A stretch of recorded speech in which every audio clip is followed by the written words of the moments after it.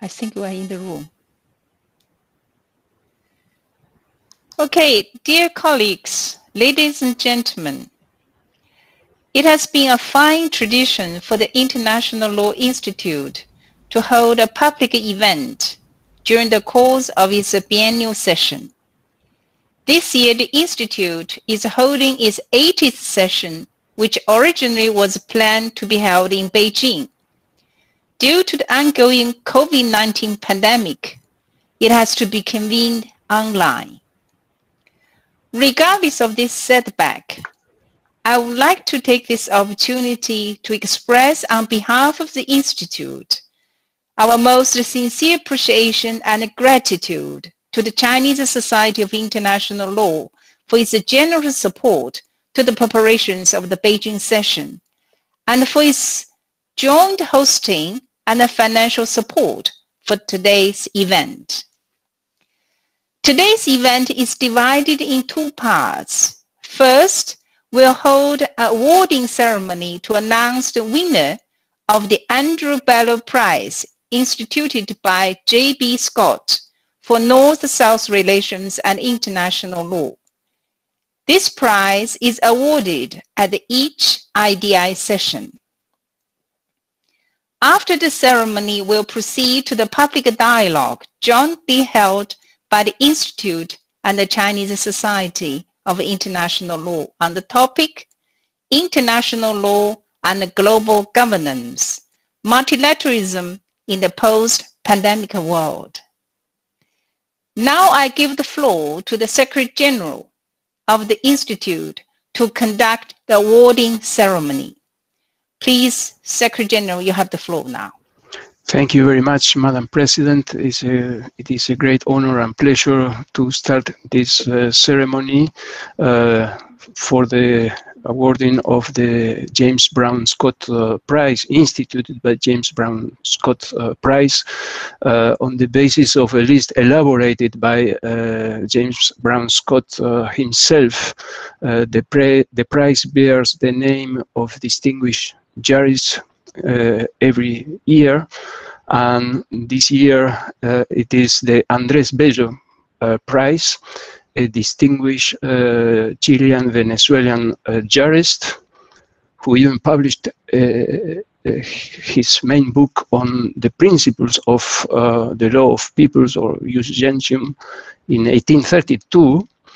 And as usual, the Institute requested some of our distinguished members to be part of the jury, and I have the pleasure to introduce the jury that had a very difficult task, as it will be explained in a moment. It was composed by our confrère Pierre-Marie Dupuy, our consort Jeannette Irigoyen-Barren, and our confrère Dire Pladi. So according to the tradition, this ceremony occurs normally in different circumstances during a gala dinner which is organized by the Institute at the occasion of each session. This time it will be online, and I'm very thankful to everyone because some participants are very early, others are very late. I thank everyone, and I would like to give the floor to one of the members of the jury who will introduce the winners and explain the manner in which this decision has been taken. Thank you very much. I give the floor to our confrère Pierre-Marie Dupuy. Merci beaucoup, Marcelo. Thank you very much. Let me first tell you that, yes, indeed, it was quite a work because we had to go through 18 PhDs, and greatest majority of them of high quality. But I speak, of course, first of all for me, but I think that it was our common feeling. It was a real pleasure to work together for the three of us with Jeannette and Dire, and we had no difficulties in finding an agreement The only issue was that we were provided with so many good works, and in particular 2 of them of such a high standard that we considered it as the best solution to award the prize to 2 persons. And that made it also possible for us to insist of the importance, but that was not the main reason, of maintaining plurilingualism within the Institute, and in particular between the 2 working languages of the Institute, which are English and French. And I should say, chronologically speaking, French and English.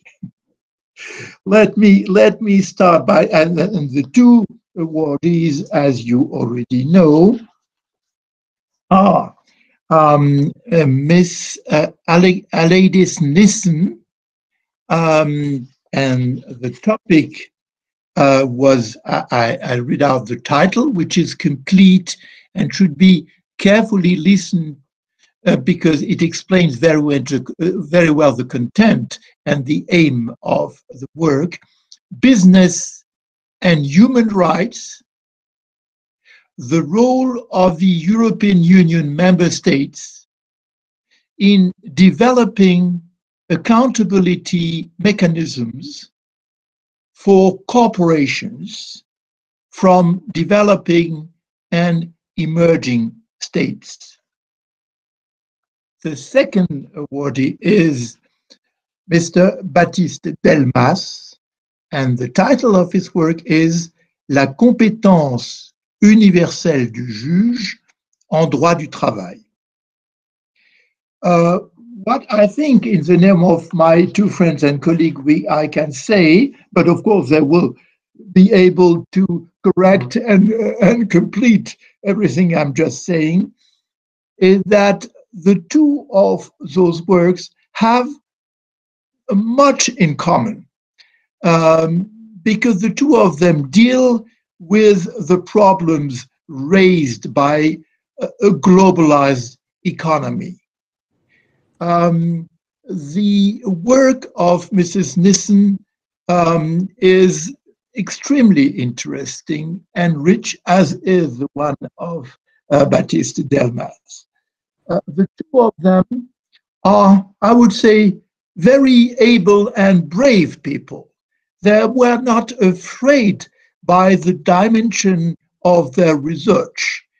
In the 2 of those works, you can find a comparative approach, including the use of several languages as far as the sources are concerned, and I insist again, this is important.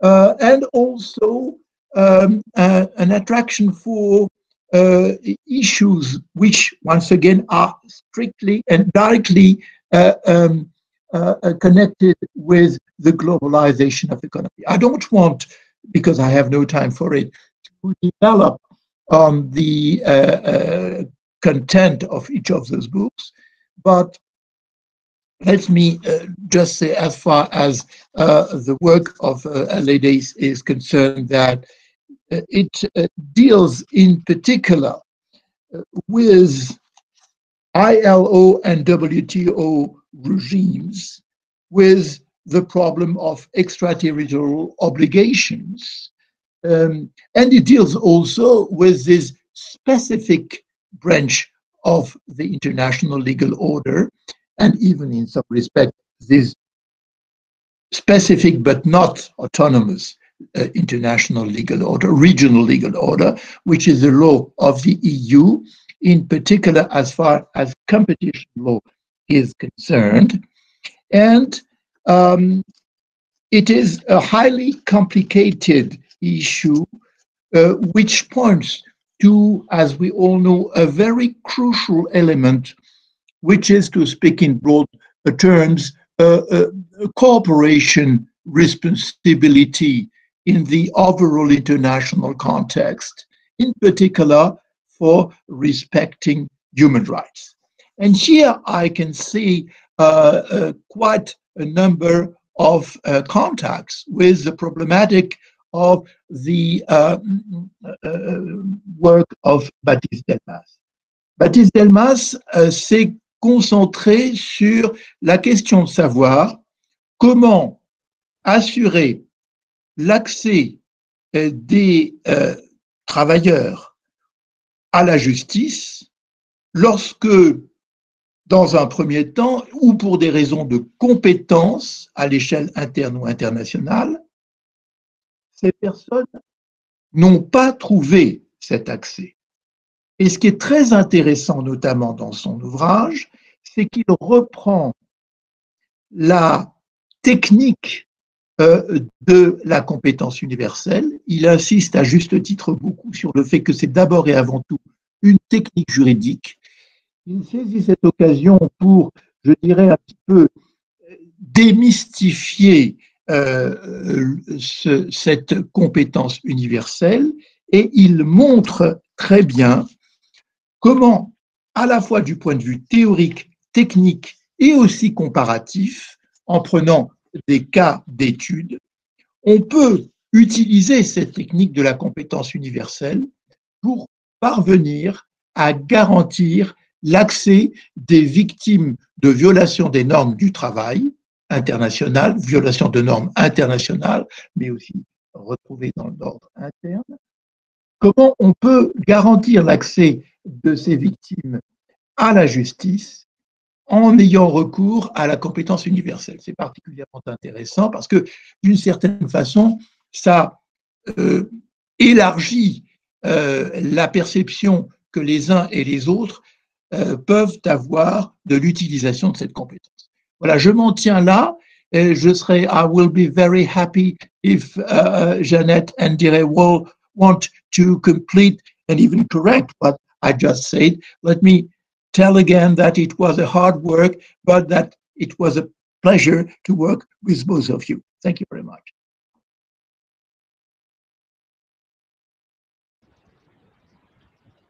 Merci beaucoup. Thank you very much, our confrère Pierre-Marie Dupuy. Maybe we would like to give the floor to the two laureates if they want to briefly address the participants. So, Ms. Nissen, you have the floor first. Hi, everyone. Hello, Madam President, Vice President, and members of the jury. And of course, Mr. Delmas, congratulations with your prize. Thank you so much for investing time in my work and in my research. I will publish it soon. There's nothing as valuable as people investing time in you. And I also think that's what I really enjoyed about this thesis and the North-South dimension of this prize, that I was welcomed with open arms in Kenya by Atiya Waris and in South Korea by Moon Wo-sik and Yu Jung, because they really helped me to make the work better. And yeah, as I said, someone who welcomes you and invests time with you, there's nothing as good as that.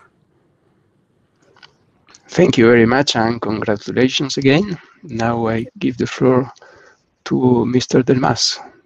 You have the floor, sir. Thank you very much, Mr. President. Good afternoon to every members of the Chinese Society of International Law and members of the Institute of International Law. Thank you very much to the members of the jury to having chosen to award me this thesis prize. Congratulations to Mrs. Nissen. I'm fully aware of the importance of this international recognition, and I'm very happy that this theme of business and human rights and of international labor law have been important matters for the members of the jury. So I'm very happy. And I hope that we'll have the opportunity to see each other in real conditions. Thank you very much again. Thank you, Mr. Delmas, and congratulations again. I would like to finish just by thanking once again the members of the jury for this very important work. And I would like to remember that our next James Brown Scott Prize will be at the occasion of the 150th anniversary of our institute in 2023. It will bear the name of James Brown Scott himself, and the subject matter will be the Institute of International Law itself. So I inform you, laureates, if you can also tell other scholars about the existence of this prize and the members of our institute, and I hope the Chinese Society of International Law too. I would appreciate if they can disseminate this information. Thank you very much, all of you. Madam President, this closes the ceremony, and I thank you for your attention. Thank you again. And my warm congratulations to the laureates of the Scott Prize for this year. It's a great honor, and we are very happy for you. Congratulations on your academic achievements. Now let's move on to the dialogue between the Institute and the Chinese society. At the outset, I would like to say a few words about the participants from the two institutions, as we cannot see each other as in a physical meeting. For the Institute side, in French is Institut de Droit International. The Institute is the most renowned learned society of international law of individual membership. It was founded by 11 prominent international lawyers in Brussels in 1873. In recognition of its promotion of a peaceful settlement of international disputes through arbitration, it received the Nobel Peace Prize in 1904.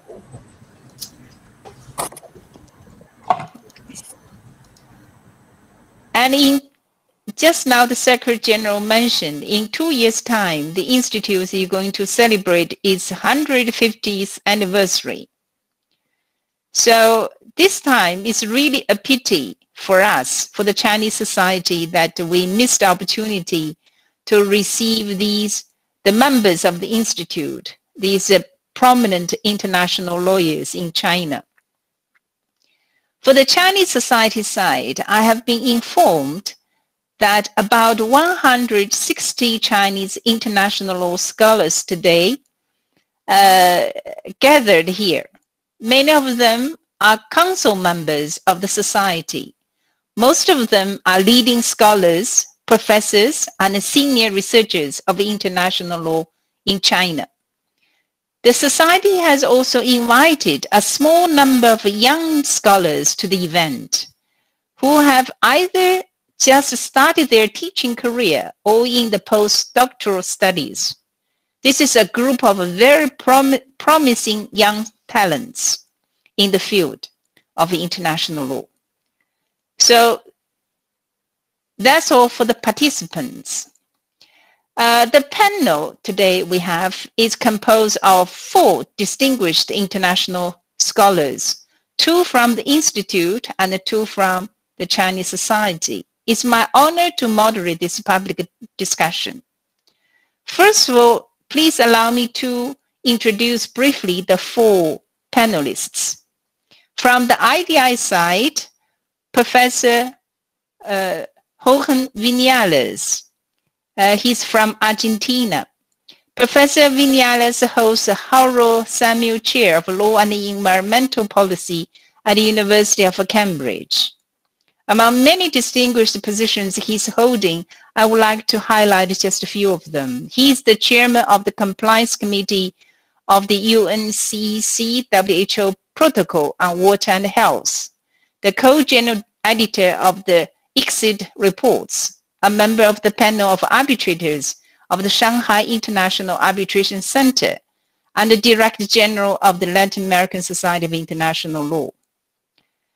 The second panelist from the Institute is Professor Malgosia Fitzmaurice.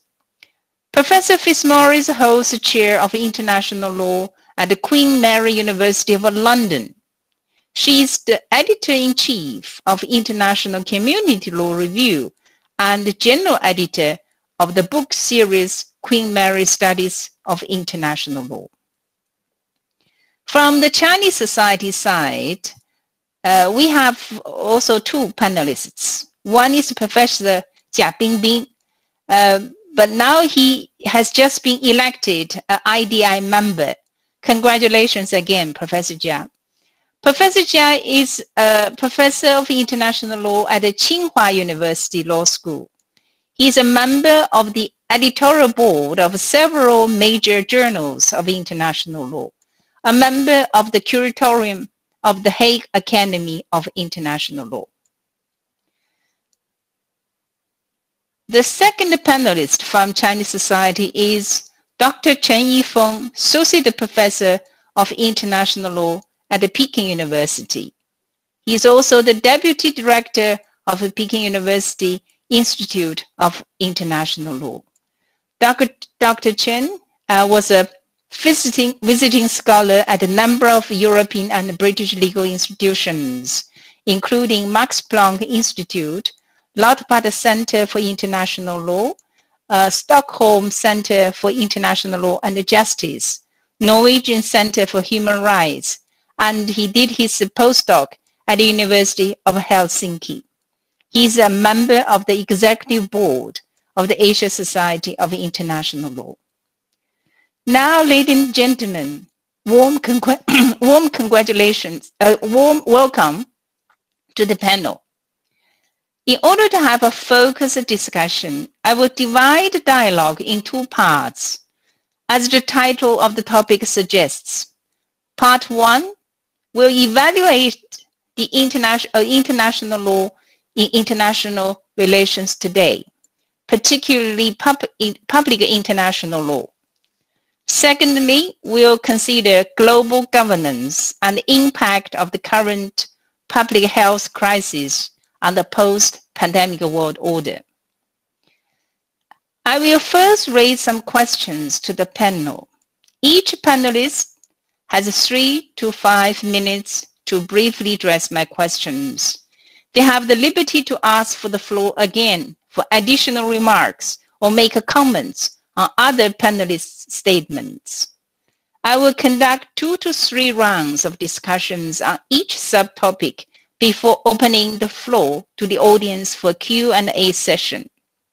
Hopefully, this Q&A session will last for about 45 minutes. So now, for the first part of our discussions, I would like to present my first set of questions to Professor Fitzmaurice. Professor Fitzmaurice, what do you think about the current status and the role of public international law in international relations, particularly those basic norms such as sovereignty, non-intervention? Are they still relevant to the existing international legal system? How do you understand the term rules-based order? Other panelists may give their views on these questions later. So Professor Fitzmaurice, please, you have the floor. Madam President, thank you very much for inviting me to this panel and also giving me the first very challenging question. I understand that we will talk between 3 to 5 minutes each, and then our colleagues, panelists, will share the views.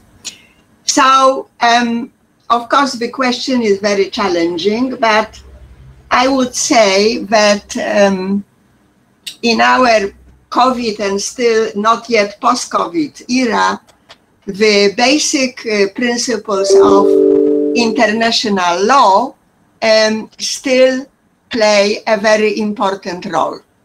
However, I would like to rely on what Ambassador Zhang Jun said at the meeting of the United Nations about the rule of law in our contemporary world. He said, the world is changing, conflicts are also changing in their scope and in their nature, and we should also adapt to the new changes. And I think that this approach, I am very much in favor. I don't have a ready formula how we should adapt or change, but definitely the current challenges of COVID and post-COVID brought new dimension to classical international law. And I would also mention that not only the basic principles of non-intervention and sovereignty, but also the approaches to international law as the nexus of various rules and regulations based on treaties, customary law principles. We also have to have slightly different approach. And I would like to mention lastly that we talk a lot about this rule-based order, and there are many approaches to it, many definitions. I wouldn't say that there is one definition which would encapsulate all the approaches. There is a broad definition of rule-based order, which would include traditional sources of international law, but also non-legally binding rules like soft law, for instance. And this is something which I think is worth discussing, because not all states are comfortable with following the nexus of rights and obligations which are not based on, and again, classical rule of consent, which is, in my view, the basis of international law. So to kind of sum up what I just said, yes, I believe that the basis of international law still are very current and binding, but we need to look at it and assess it and adapt to post-COVID situation. Thank you, Madam President.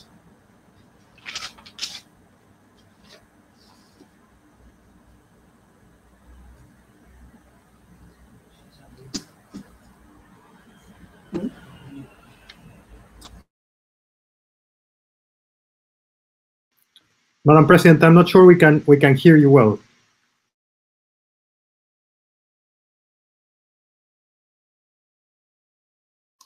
I apologize. I unmute. I haven't put on, unmute my mic. I repeat what I said. I thank you, Professor Fitzmaurice.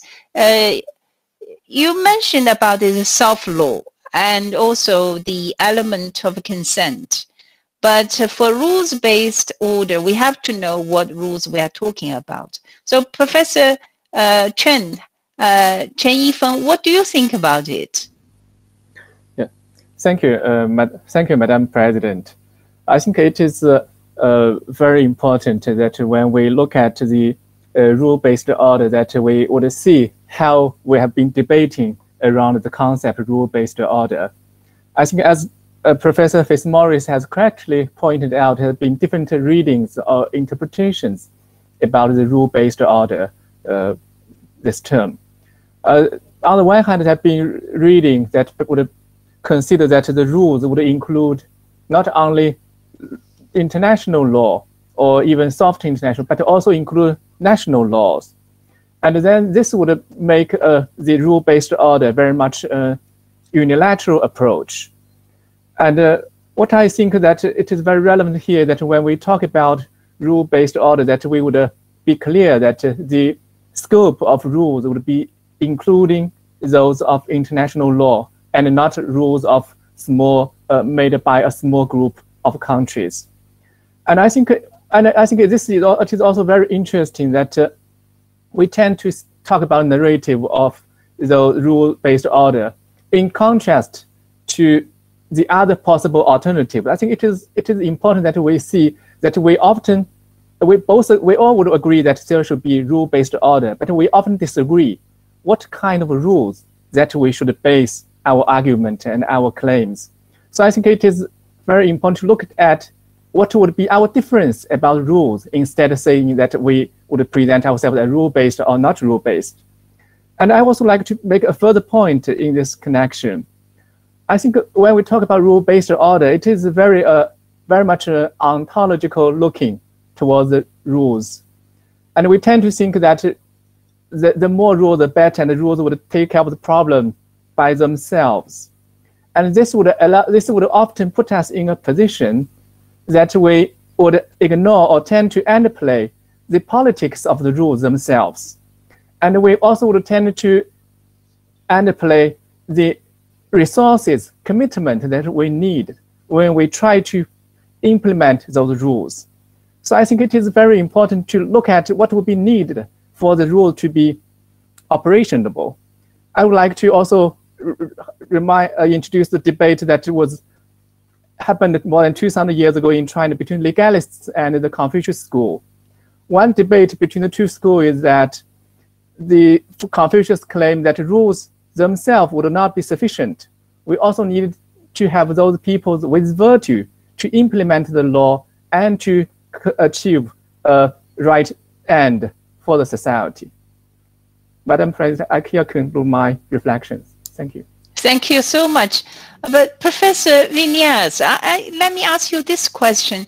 Do you think is it possible for us to reach consensus on this term, what rules we are really talking about? If we have various concepts on the rules of laws, it certainly, by definition, is not legal system as it should be. What do you think? Thank you very much, Madam President, and let me take this opportunity to say that it's my pleasure and privilege to be in this panel and to address this audience. I think that the way in which one has to approach the question is by zooming out a little bit and looking at the question of, is international law much more routinely used in international relations? And I think that the answer is unquestionably yes. We, of course, tend to look at the topic influenced by a variety of factors, and current events tend to take a disproportional part of the picture. So if we see that from the perspective of, for example, the situation in Afghanistan and so on, or the situation of the pandemic, we may see the question and frame the answer as looking at the lack of consensus, or the lack of consent, or the lack of agreement on how to approach the problem. But the reality, I think, is that in a very large majority of the uses of international law right now, and I can think of, for example, international economic law, trade, investment, finance. I think we are applying much more international law than before, and quite routinely. So the consensus is almost implicit. There is, of course, the big issue of whether we're moving to a crisis of values or normative foundations of the system. I think that we're still in agreement when it comes to the basic principles. And when I use the term basic principles, I pick the terms of the Friendly Relations Declaration of 1970, which are really presented as basic principles, and they have been restated in the UN General Assembly Declaration commemorating the 75 years of the UN, recently in 2020. Thank you, Madam President. Those are my... I'd like to pick up on what you said about this international law principle declaration. And just now, Professor Fitzmaurice mentioned that the classical international law apparently will stay on applicable in international relations, but what we should consider is how can we develop this law to meet new challenges in international relations. Do you think that it's time we should consider the second edition of International Law Principle Declaration? What do you think, Professor Jia? Do we need a second edition? Certainly. Can you hear me, Judge? Yes. Yes. Thank you very much for inviting me to join this distinguished panel to discuss a very important question. As for your question, personally, I think there is a great need to update the Friendly Relations Declaration, which has served the whole UN system so well ever since its adoption back in 1970. But I will get on to that in the second part, because I understand the second part will be concerned with the international organizations and also the doctrine of multilateralism. But here I want to offer two comments on the subject for this part of discussion. The first one is that international law, as we know it, is the basis for any order of interstate relations. In comparison with other normative systems, international law has the unique advantage of being relatively objective in content and predictable as to the result of its implementation. And this law was preordained to regulate interstate relations from the time of its birth. The dominance of those interstate relations in international life has not fundamentally diminished over the past few centuries. If any, the dominance has been amplified by the emergence of intergovernmental organizations in the 19th century. And going forward, it seems that as long as the basic structure of the Westphalian system stays put, international law will remain relevant to international relations today and tomorrow. And my second point is on rules-based order thing. I have actually did a bit of research about how many treaties we have compiled under the UN treaty series up until 2014. I was surprised to know that the figure stands at 52,000 treaties, multilateral and bilateral. So if you want a rules-based order, the content of those rules is critical. We have to know what's the content of those rules. But if at the present, there seems to be no shortage of rules, especially in treaties, in international relations, why do we need a new order? I think there is a lot of explaining to do for this new doctrine, if it is a new doctrine.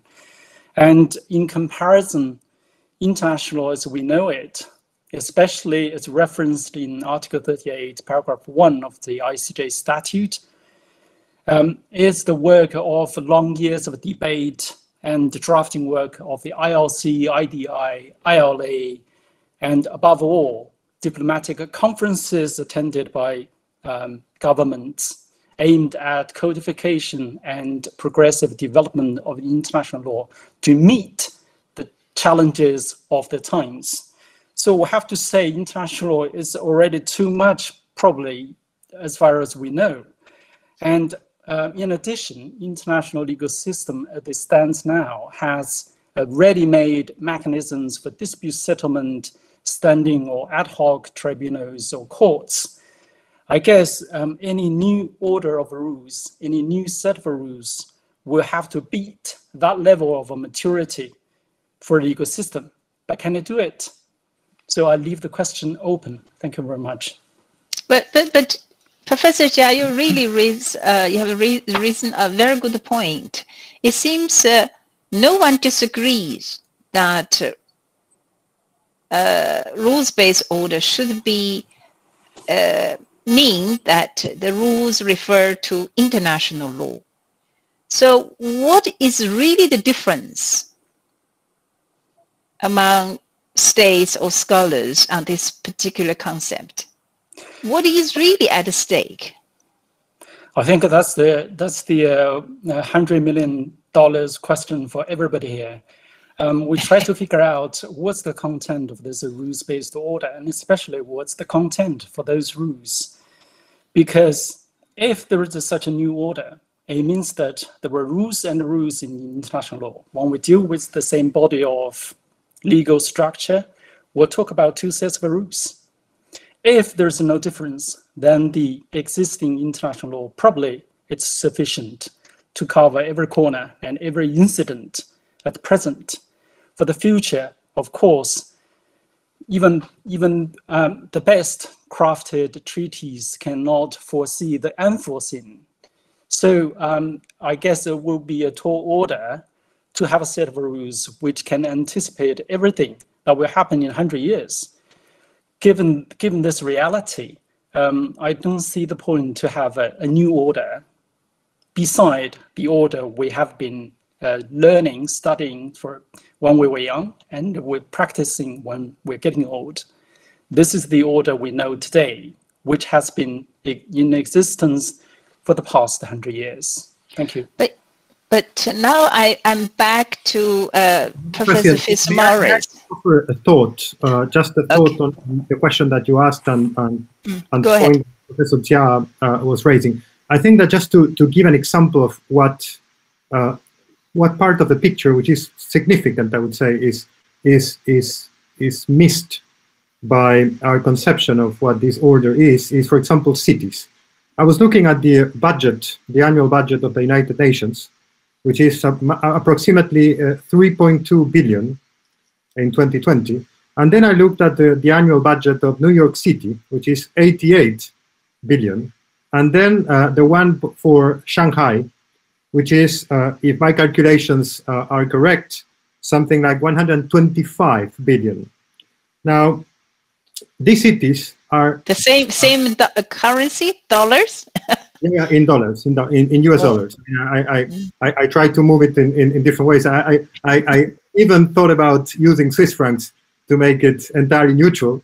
But the point here was really that I think the cities, regions, are missing from not being affected by international law, but by shaping international law. They're not shaping, they're not given a sufficient voice at the formal table. And this is very important because I was just mentioning those figures because we're only now starting to scratch the surface of what would mean for an international legal order to be much more shaped by cities than by nation states.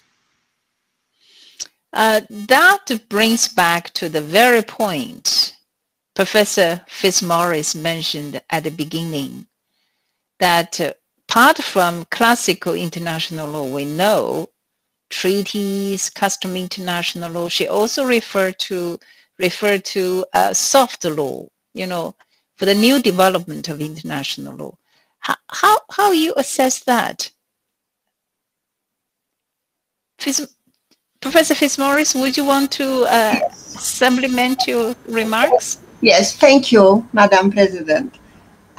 Soft law is I would say, an old friend of mine, because as Jorge, we share the interest in environmental law, and international environmental law has been shaped by soft law, various declarations, and we always say that the stepping stones in the development of international environmental law started with Stockholm Declaration through the Rio Declaration, and now we have Agenda 2030. So I can say that soft law has played always immense role in shaping of environmental law. But the question may be posed, yes, it did shape environmental law, but how did it shape rights and obligation of states? Hasn't been a rights and obligation shaper in its own right, or perhaps through treaties or through customary law. So maybe it was just the beginning of the long journey to make certain obligations binding. I think this is a question that we don't have a clear answer. This discussion always going on about the formation of customary law. At some point, states say this is norm of customary law, like we have Principle 21 of the Stockholm Declaration, and then it was confirmed by advisory opinion of the ICJ. But we have lots of treaties, and for instance, some of the organizations, and I will talk about it in the second part a bit more, like International Maritime Organization, has based its functioning on various codes, which are soft law. And then these codes were incorporated into global conventions, but states already sort of started to implement them. So the question is really a soft law a shaper of rights and obligations, or is it a hint for states to start a lawmaking procedure which takes a very long time to be completed, to make fully binding and clear-cut, well-defined rule of law? Thank you, Madam President. I thank you, but you know, you actually raised another aspect of international lawmaking today, and we now tend to develop international law through, you know, this soft law approach, and also with multiple players.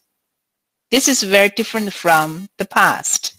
In the past, we only have states, government representatives, and now we have different players. And this is also the result of globalization, and also with the development of human rights and economic development, and individuals' status in international has greatly been boosted. And this is one aspect. But hard rules or soft laws, whatever, if it's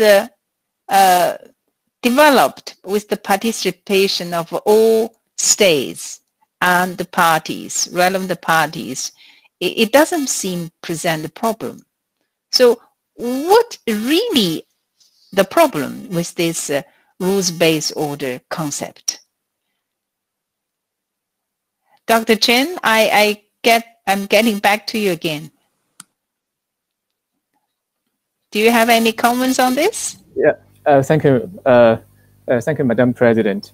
I would like to make two comments. Why in response to what Professor Fitzmaurice and Vinuales had just said, I think our contemporary international lawmaking is still very much characterized by the state-centered approach, where we look at the state, not at the cities, not at the corporations, not at those experts, and we also need to have the threshold of Article 38 to when we qualify those rules as law, and then we tend to exclude other body of rules.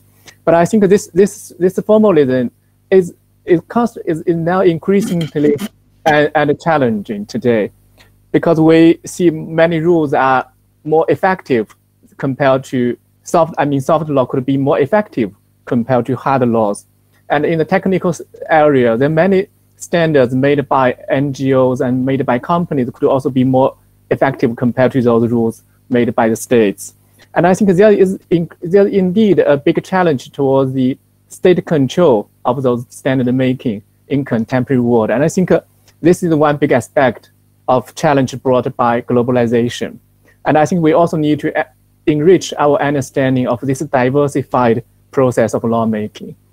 The other point I would like to get back is about the rule-based order. I think the debate about the rule-based order is not that much if we want to have an order based on rules or based on law, but it's very much about who will be able to write those laws. Would that be the United States, Western states, or it would be the developing countries, or be tried by emerging states? I think this is probably at the heart of the debate. And the other aspect related here is that the rule-based order tend to give a moral tone here. And if you claim that we are advocating a rule-based order, then we are at morally high ground, and in contrast to the others. I think this is really about the narrative that who would take control about the production of the world order here. So it has some political aspect to it, but I think from perspective of international law and as international lawyers, I think we could agree that we want an order based on international law, and this would be my point. Thank you. Thank you so much. From there, I'd like to move on. As you know, with the rise of unilateralism and populism, globalization has encountered a serious setback. And the effectiveness of international organizations, especially United Nations, is being challenged. And this has a huge negative impact on multilateralism and the role of international organizations. From our discussion now, I'd like to ask Professor Jia, how do you evaluate the existing multilateral legal system, particularly the UN system? Thank you very much, Madam President. Could I just add two things, very small things, to what has been said about soft law? I'm not against the soft law, but what Professor Fitzmaurice has just said has illustrated clearly. Soft law, in whatever shape and form, will have to go through the mechanism of lawmaking as recognized by international legal system. That is Article 38. And secondly, soft law may be very aspirational, but states, if you jump onto them too fast and too early, there's a risk that if your interest are damaged in the course of the implementation of those soft law, there may not be a place where you can address it. For instance, in front of ICJ, just imagine in front of ICJ, you bring up a case alleging violation of soft law norms. But I stop there. I go on to the question which has just been posed by Madam President. My evaluation of the multilateralism, or the doctrine of the multilateralism, is centered around the Organization of the United Nations. The organization, even though it was created almost halfway through the 20th century, it has since displayed remarkable resilience and conspicuous success in fulfilling its mandate conferred upon it by the founders in 1945. In fact, it has been quite successful and resilient for the past 75 years, which is an awful long time in international life.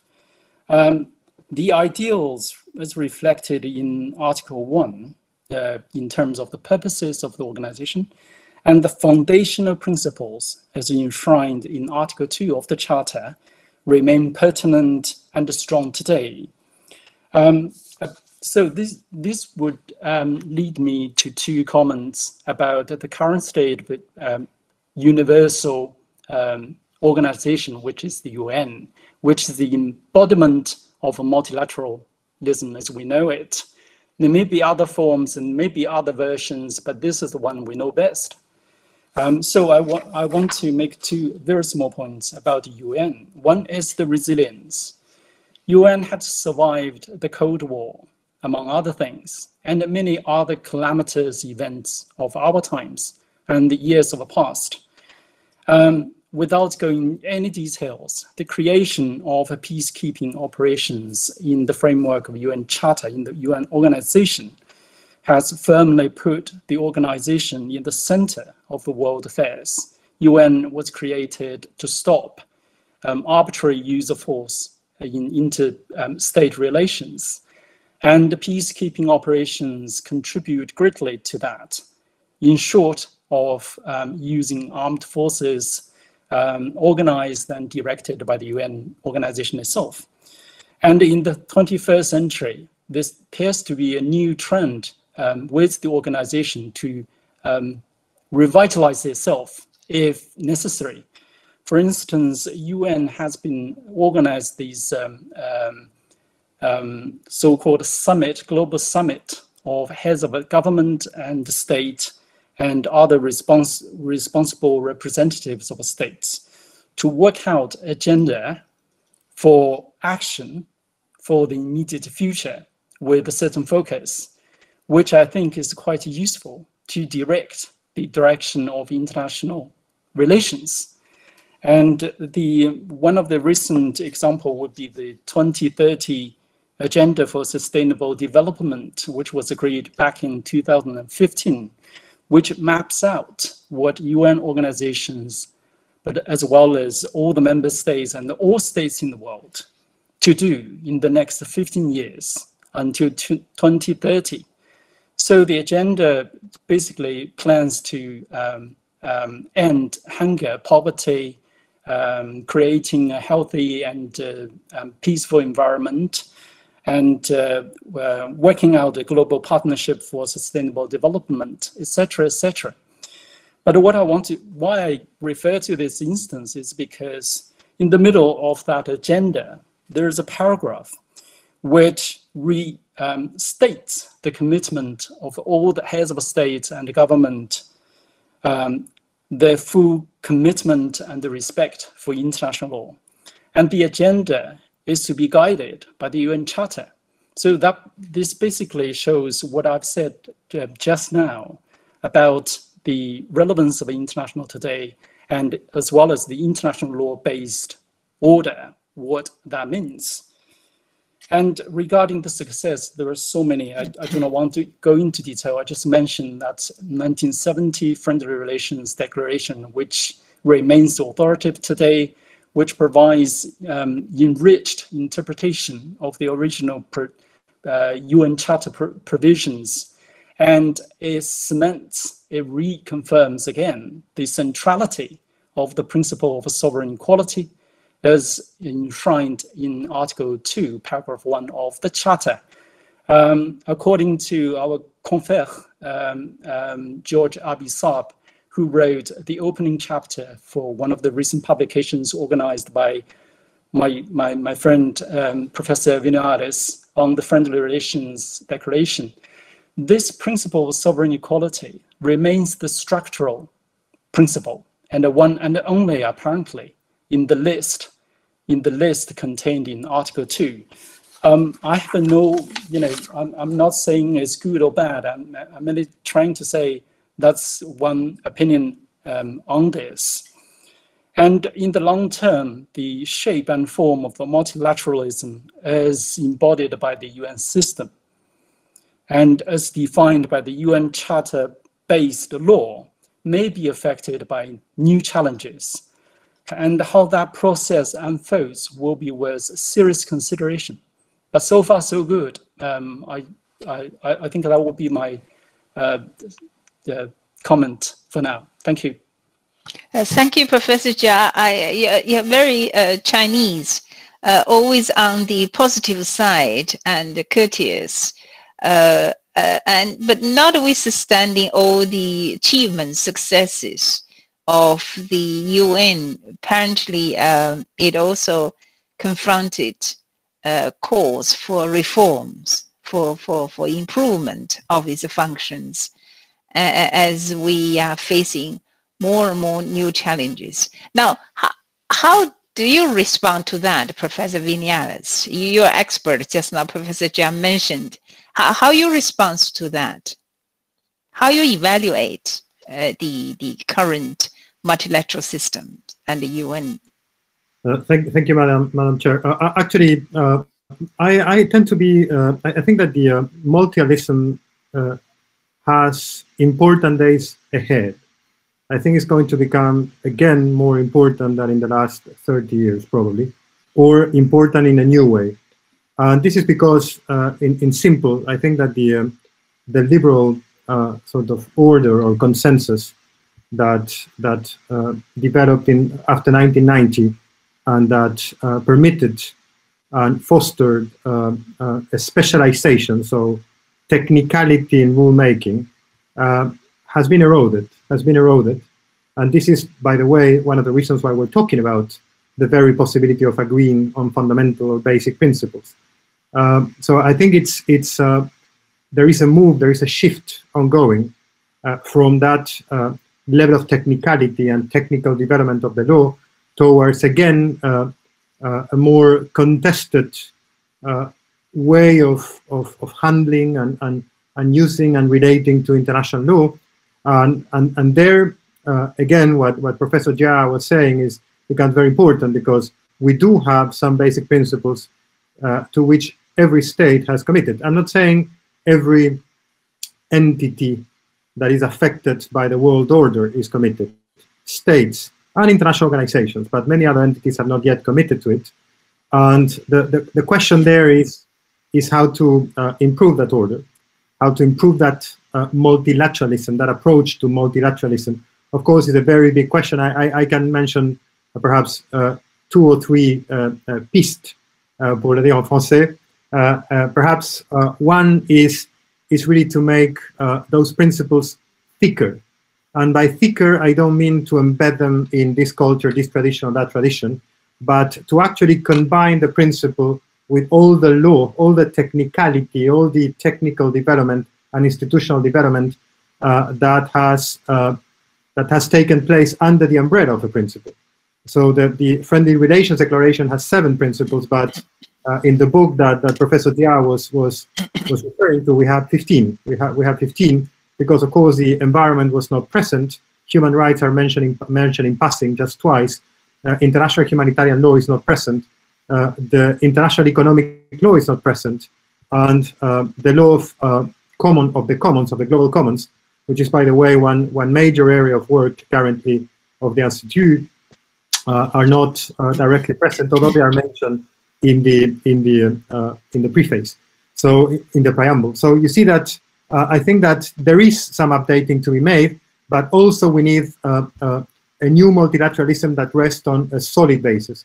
Because if we reopen the Pandora box, it will not be useful.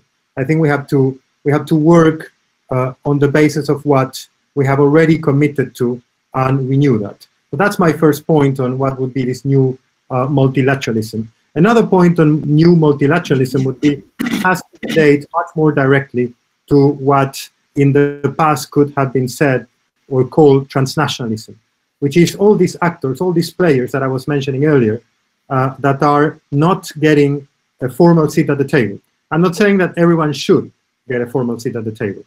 I think that should be carefully managed. And the question, of course, is by whom? And hopefully that would be part of the answers that we will develop with the 10th Commission at the Institut on distributive justice and sustainable development. But it does need, I mean, multilateralism does need, in order to stay relevant, to engage with that amphibious order that brings out the situations of cities, of companies, of vaccine developers, of civil society, and so on. A third main challenge is, of course, implementation. And there, if I'm allowed, Madam President, I would like just to mention one specific case study, which is possibly quite in point for a discussion of post-COVID recovery, if we really can speak in terms of already being out of the COVID pandemic. And that is the role of the international health regulations. Now, the international health regulations are binding regulations on all the members of the WHO. These regulations, they can briefly be summarized. I mean, the latest version is 2005, as many in the audience will know, and they can be described very, very simply as having 4 components. So you have a scope, which is very broadly defined. They have a all hazards approach. So they apply to all sorts of hazards, not just 2 or 3 or 4 diseases as in the past. Then you have a lot of action that is described for the WHO, a lot of action that is described by states, and then processes. Now, there are many problems with the IHRs, many advantages and many problems. One of the problems is that they are not being implemented. Just to give you an example, many countries have implemented forced quarantine schemes. In the UK, for example, but in many other countries, there have been implementation of forced quarantine schemes in which a traveler has to arrive to the country and pay for a hotel for a period. Now, that is simply a breach of Article 40 of the IHRs. And no one is really raising it, and it's quite striking. So they are being disregarded, probably because they are not present in the minds of people. But that is a very blatant, a very clear breach of Article 40. So there is a problem of implementation. Another problem that has arisen in the context of the response to the pandemic is the issue of access to pathogens. So the IHRs, they have a very interesting article, which is Article 6, particularly Article 6, paragraph 2. And that provision says that after a state has notified a situation that may involve a public emergency of international concern, the state has to keep communicating information to the WHO. The problem is that we're not entirely sure. I mean, it's not entirely clear because it has not been stated in a regulation or in a clarification by the World Health Assembly whether that includes the sharing of pathogens. And we know that there is another treaty that could collide with that sharing of pathogens, which is the Nagoya Protocol on Access and Benefit Sharing, which applies to some extent, quite largely, I would say, at least to the physical pathogen. And it is unclear whether it applies to the genetic sequence. But that tension has been a major issue, a major bone of contention, and is still in the development of an actual response to the pandemic. And the third issue, and I will end by that, Madam President, is the issue of the overall focus of the IHRs.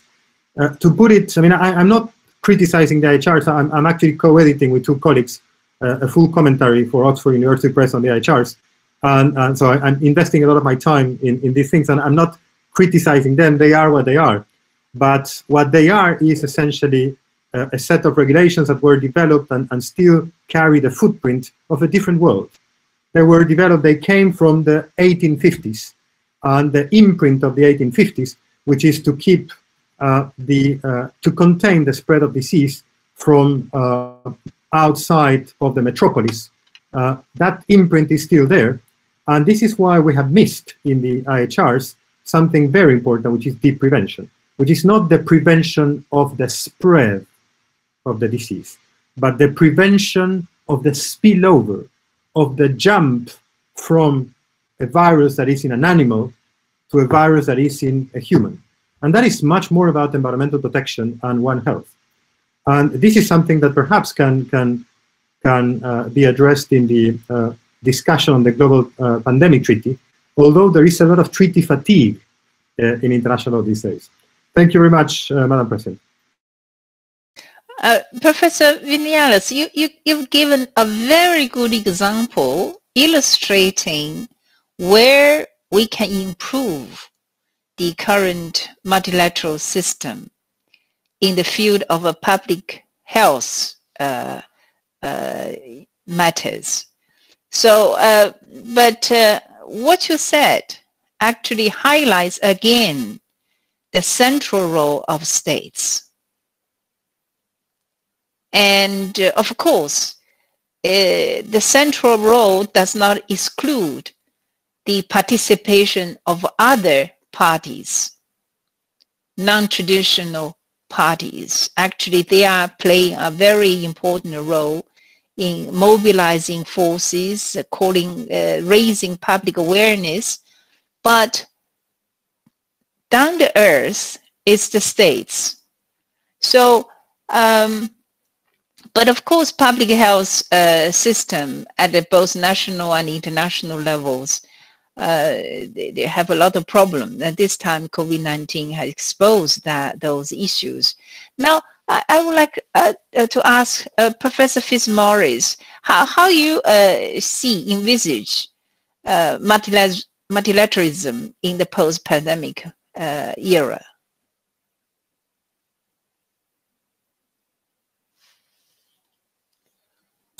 Madam President, thank you very much for actually bringing the issue of the other stakeholders than just states, maybe. So in my view, multilateralism in post-COVID area should be more inclusive and more coordinated than just states, but it should also include other stakeholders like civil society, but also, well, businesses.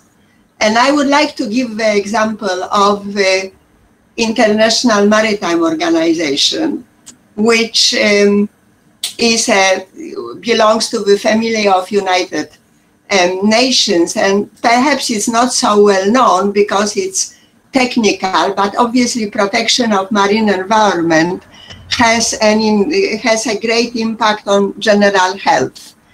And there are over 50 treaties which are concluded under the auspices of the IMO, some of them global, like Convention on Protection of Marine Environment from pollution from ships, which is a global convention.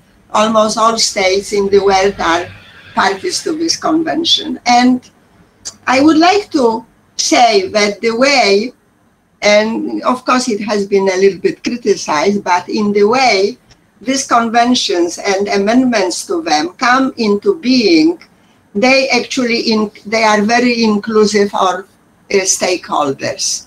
In the end, states have the saying, but the meetings of the General Assembly of the IMO give a very wide possibility of expressing views by environmental NGOs, as well as, of course, shipping industry. Although it has given rise to some criticism, I cannot imagine that you can develop convention like MARPOL or London Convention without participation of ship owners and stake owners and other participants, which actually influence the multilateral effect of these conventions. So I have, of course, I think that in order to achieve full multilateralism in relation to, for instance, the protection of marine environment, we should really do something more in a way of land-based pollution. And this is something which is still, I think, outside the paradigm of multilateralism. And it causes, it's 80% of all pollution comes from the land. And I would like to say that actually MARPOL Convention, which is a very interesting convention, and I have to say it's my ongoing research, it contributed through multilateral inclusion of all stakeholders into reduction of pollution from ships to only 15% of the whole pollution of marine environment.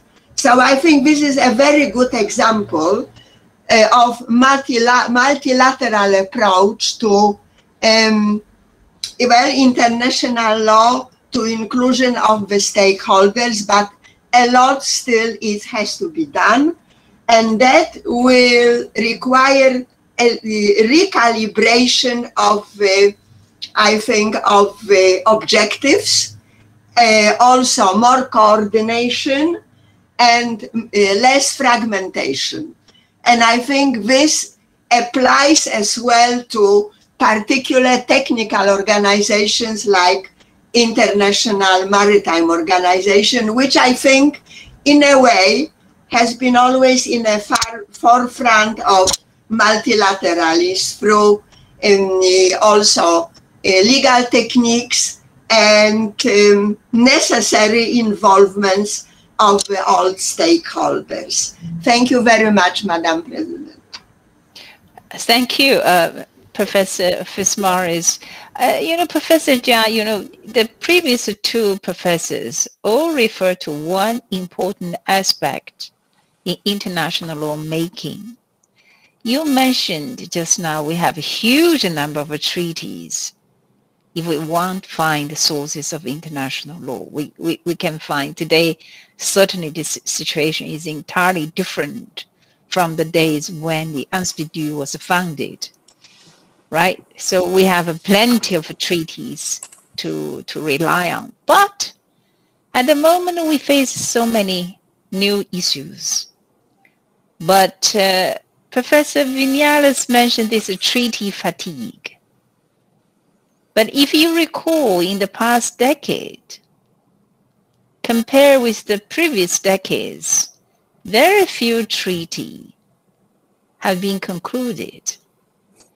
And Professor Fitzmaurice also mentioned about this land source pollution to the ocean. How come that states have no willingness to go ahead to conclude more treaties? So how do you envisage this multilateralism in the post-pandemic era? If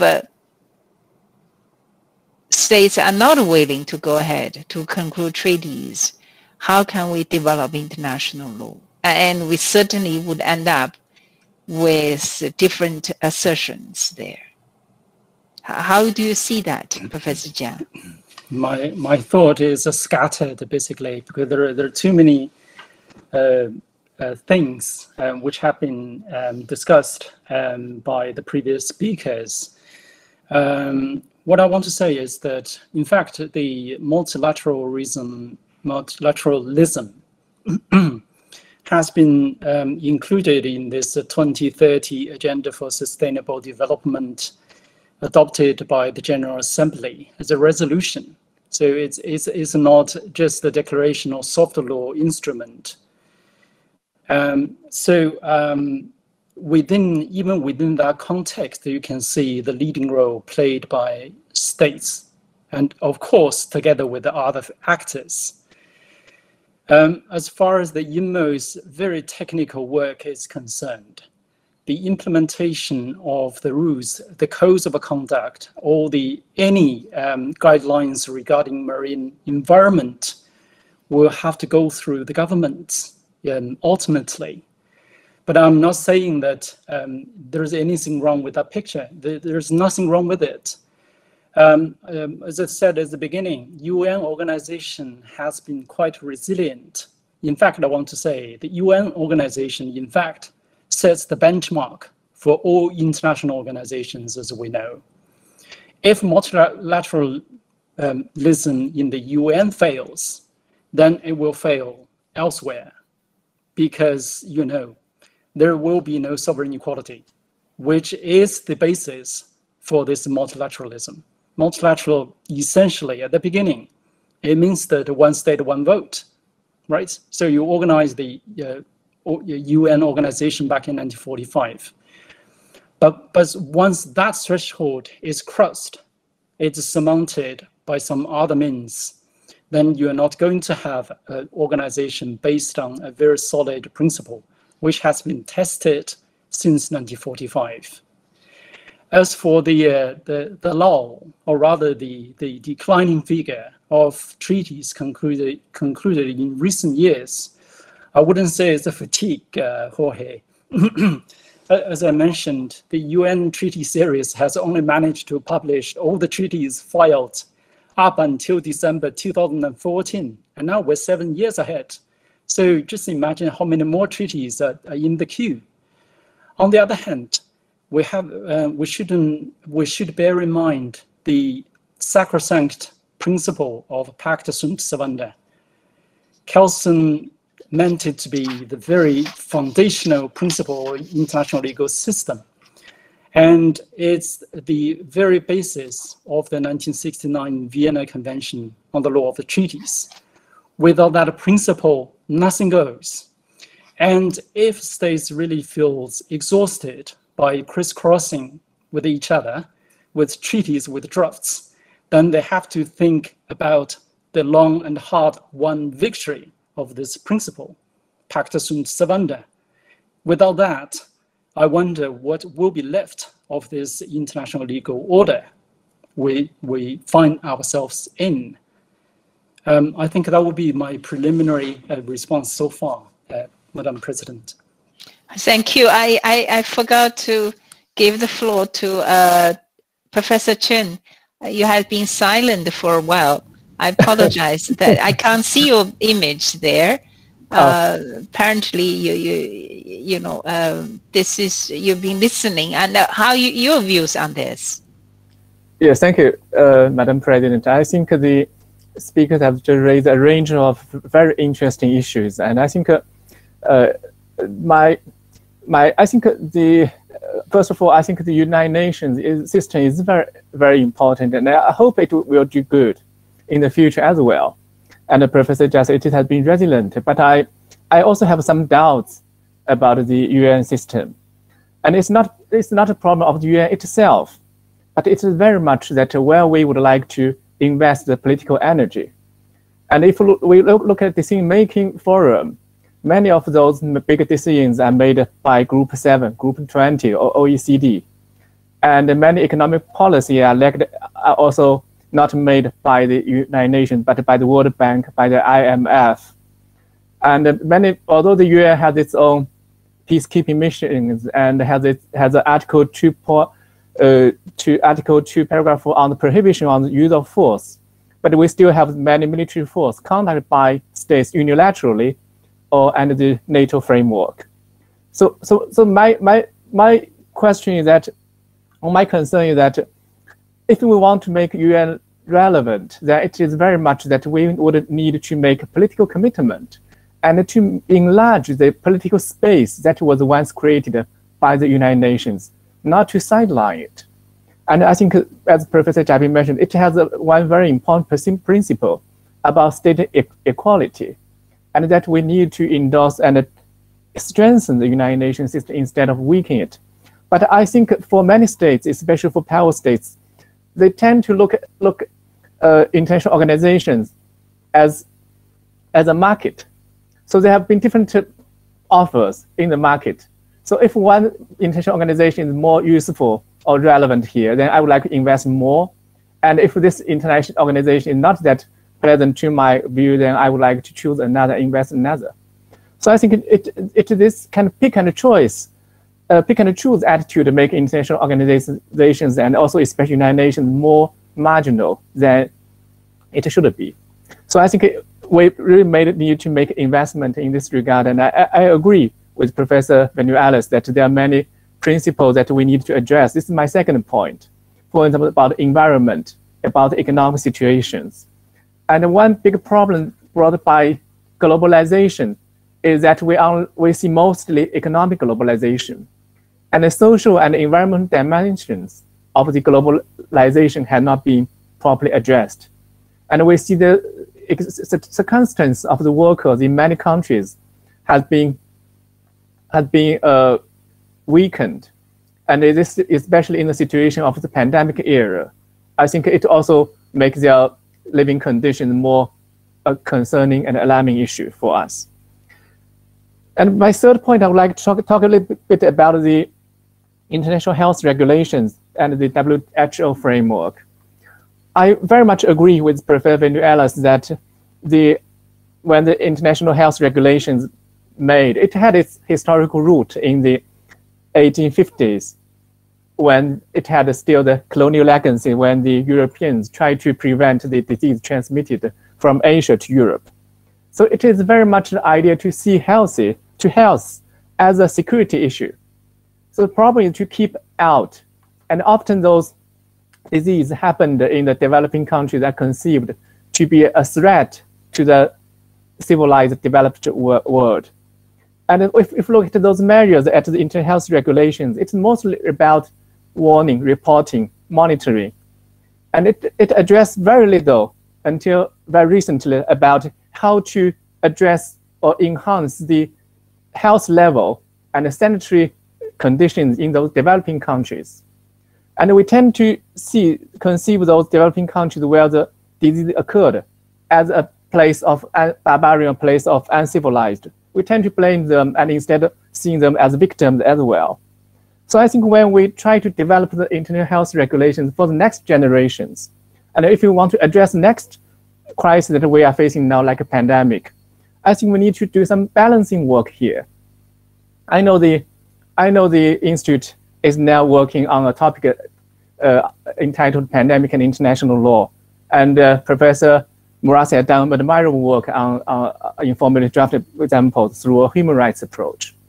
But I think we really need to look at the need of developing countries and to how we would associate the health conditions with economic, social development together. And we should not focus simply on separation, prevention, but also how to address their basic health need. And as we said, we would look at how to fulfill the right to health of all nations, not just some selective ones. And of course, there are also the political economic issue comes in. As Professor Vinuales has rightly pointed out, have been issues for them about the sharing of genetic sequences. And it of course comes when they relate to the vaccine development and the role of pharmaceutical companies. What is the responsibility they should take, and what share the developing country might take when they share those genetic sequences and other sources. I think it is very important when we look at the multilateralism for next generation. It's important to be more inclusive and more supportive to the developing world. And I also agree that we should have more voice to those relevant stakeholders, including relevant industries and NGOs, and have them play a positive role in that regard. Madam Chair, Thank you so much. This discussion is getting more and more interesting. We have such a valuable audience in front of us.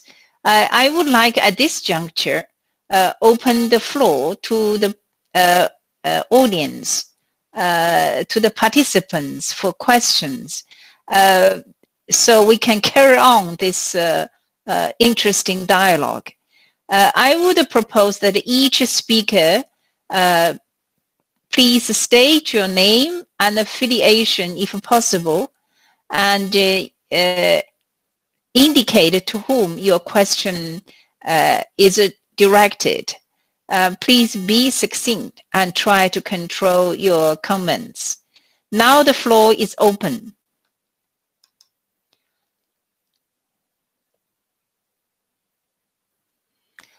Okay, I see, I think it's Mr. Zhao Jun has asked floor. From the Chinese Society, I think. Now you have the floor, please. Please give the floor to Mr. Zhao Jun. Very much, Madam President. It's very thought-provoking talks, and I'm a law professor from Zhejiang University. I have a question for the panel.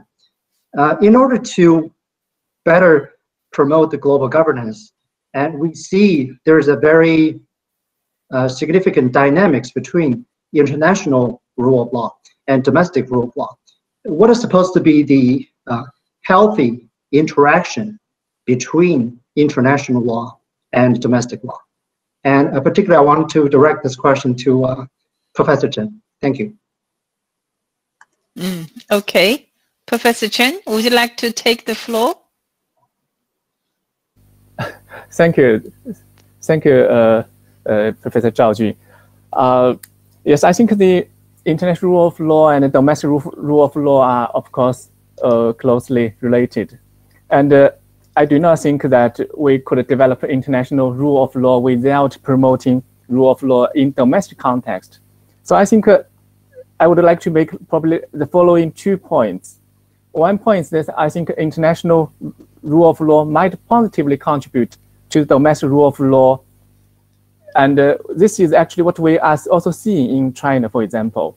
When China has joined the WTO in 2001, and China had to develop a complete set of legislative and administrative rules in order to conform to the requirement of the WTO in terms of transparency and predictability.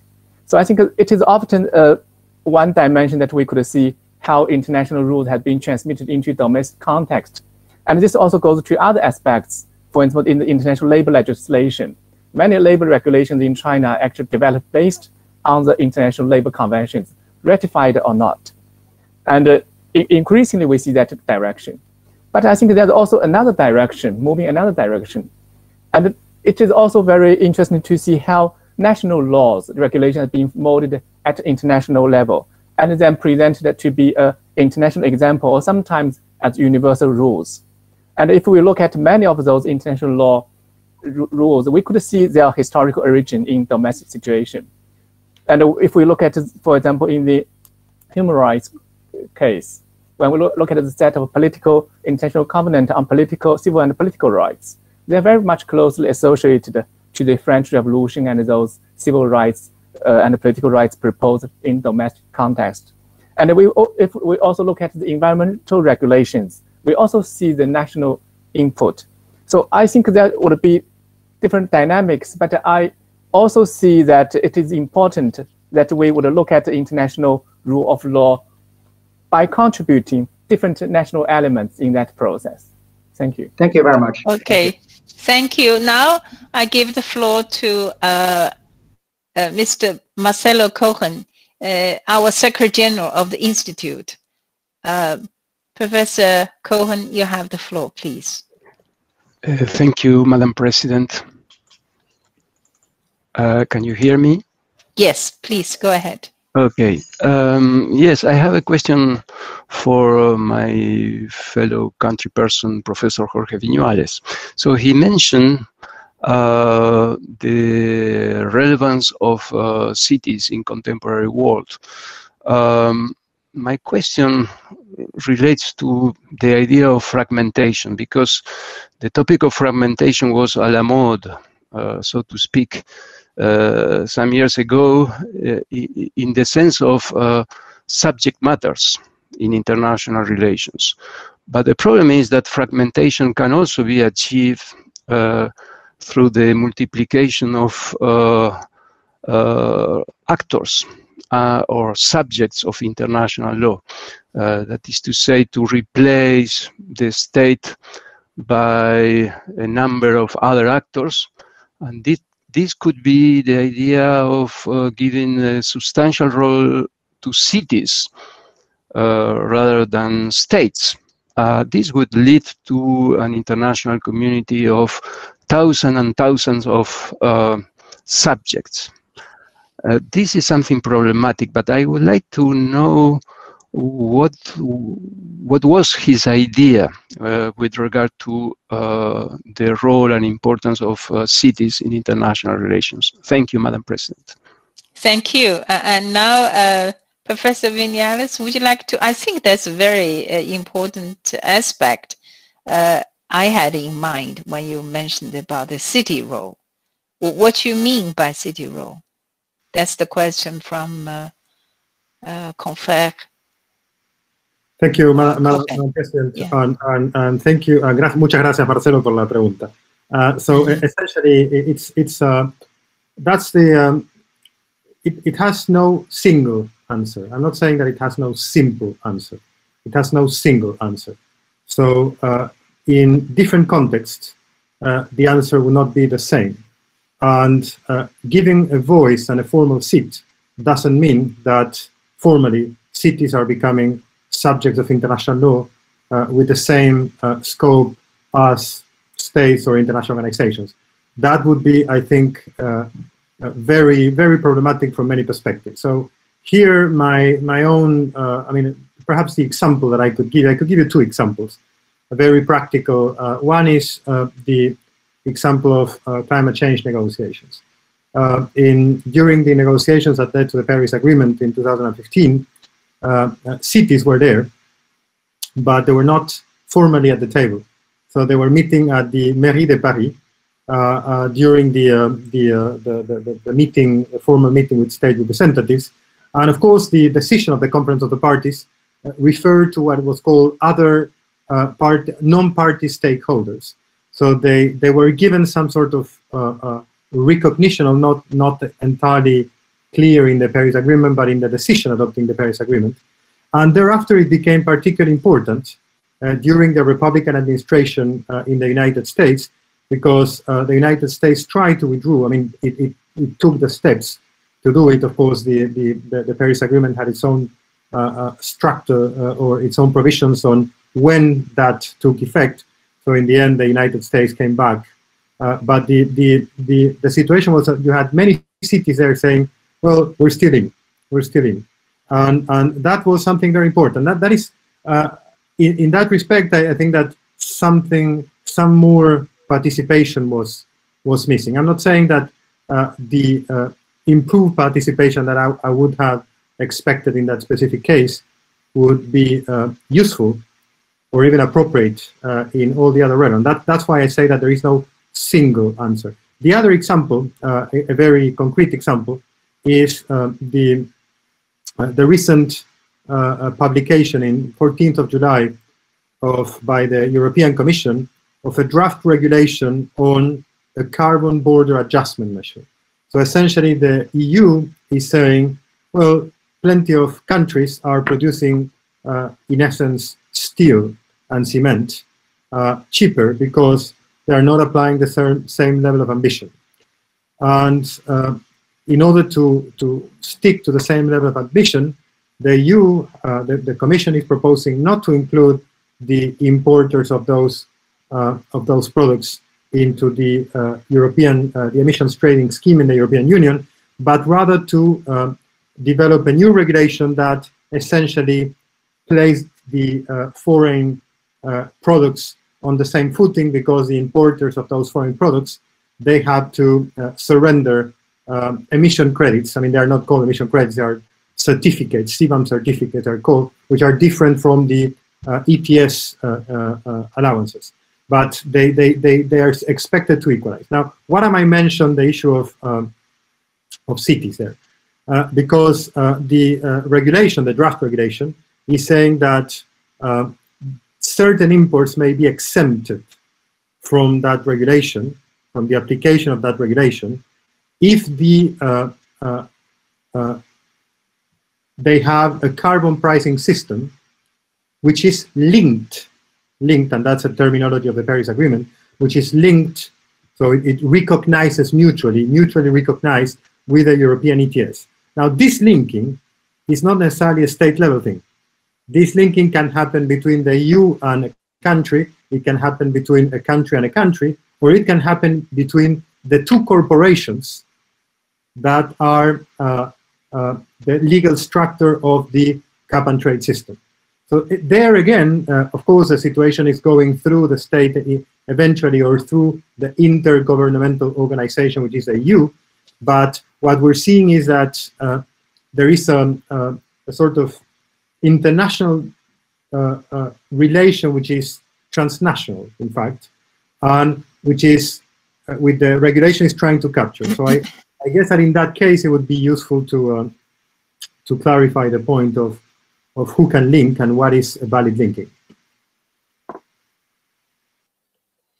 Okay. Finished?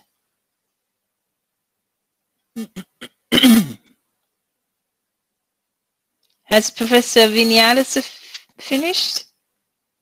Yes, my apologies, Madam President, yes. Okay, thank you. Now I give the floor to Mr. Liu Yang. You have the floor, please. Liu Yang has the first one on the list. Madam President, dear distinguished panelists, I have a short question for Professor Vinuales. I think your example on the IHR is a case in point. And as you suggested, actually the Article 8 of Nagoya Protocol has a provision addressing the need for public health emergencies. Right? So the problem in regards of pathogen sharing in the IHR is a matter of interpretation. Also, we can see it as a regime complexity. Those two international treaties supposedly have competing or contesting international settings and mechanisms. So my question goes back to your initial observation. What should international lawyers do to improve the situation? More technical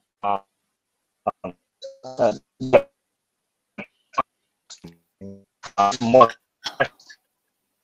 that could be interpretation. The other one is more serious, goes deeper to the more fundamental, which I think has something to do with political will of states. So do you think to solve the more important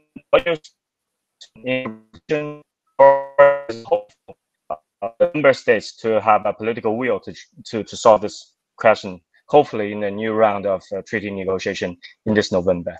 Thank you. Okay, before I give the floor to Professor Vinuales, I will take another question to see whether it's also directed at Professor Vinuales or somebody else. Now I give the floor to Mr. Sun Nanxiang.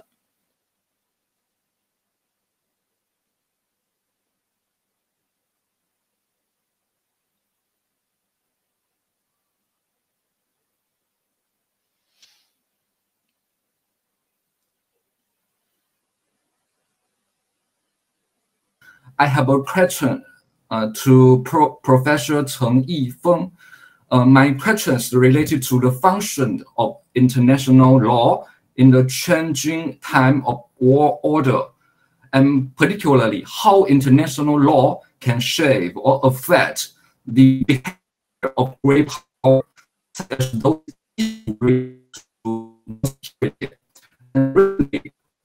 victims that use the unilateral measures against globalization by the approach of involving national securities clause, such as in WTO. And so I want to ask a question, whether international law or the principle of international law can play a crucial role in the changing era, and particularly shall we admit that they have some territory in law function. Thank you very much. Okay, at the moment, I apologize. My internet connection is not so good. I hope the two panelists have heard clearly the questions. If not, you can always ask them to clarify. Perhaps I will take a third question, pick up a third question, and the two professors can have 1 minute to prepare your answer. Let me give the floor to this Zhang Kangle. Give the floor to Zhang Kangle.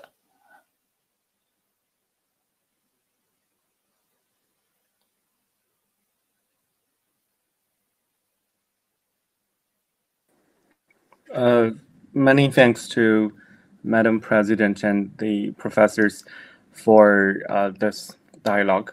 Perhaps a question to Professor Jia.